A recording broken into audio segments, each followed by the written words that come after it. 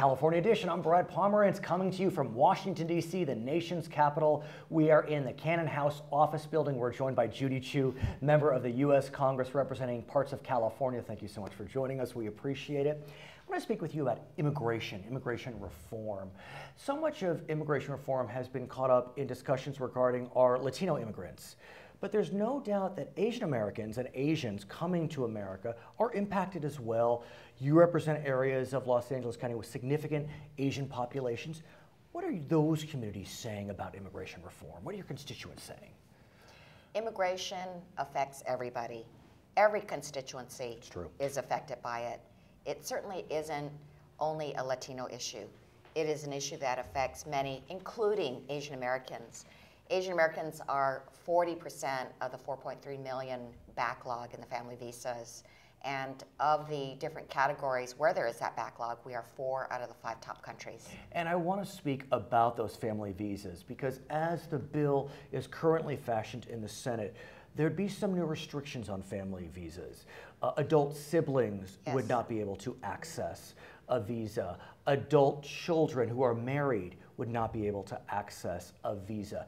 That's caused a lot of concern amongst the Asian Pacific Islander caucus. Where is the caucus on this issue? We heard initially that the Senate was going to eliminate the adult married children category and the sibling category entirely. We were very alarmed about that, so we sprang into action. We got letters signed by 24 House members and sent it to the Senate. We also talked to each senator that is in the Gang of 8. And they did make some concessions. Actually, they retained the adult married children category, but they capped it at age 31. Interesting. They did eliminate the sibling category. However, what they did do is give an 18-month reprieve for anybody to file for it after the enactment of the law, and also the ability for a citizen to petition for their parents, and the parents could bring a minor child, so that would be a sibling. So is that enough to cause the caucus to oppose the immigration reform coming out of the Senate?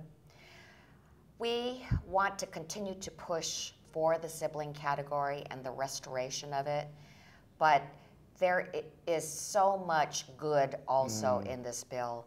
The roadmap to citizenship for the 11 million undocumented, the DREAM Act provisions, the STEM visas, these are things that our country needs, so we must push forward. I want to speak about the House. As we know, in the Senate, we've seen a bipartisan approach to immigration reform that is more comprehensive.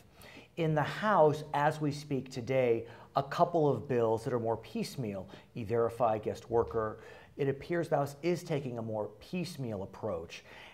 What does that say to you about the two branches of government, that they're taking different paths on such an issue that has really captivated the nation?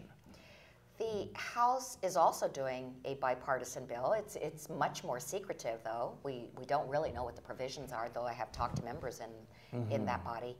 I think there's some division in the House Republican caucus in terms of how they want to approach this. I do not think that the piecemeal approach is the best. It really has to be something that is all together in a package. And in fact, I'm concerned about the piecemeal approach simply being a way of delaying all of this. And when you say there's division in the Republican caucus, I think that is a very fair statement.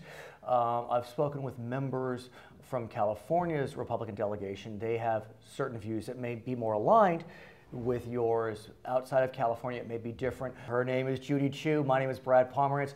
You are watching California Edition.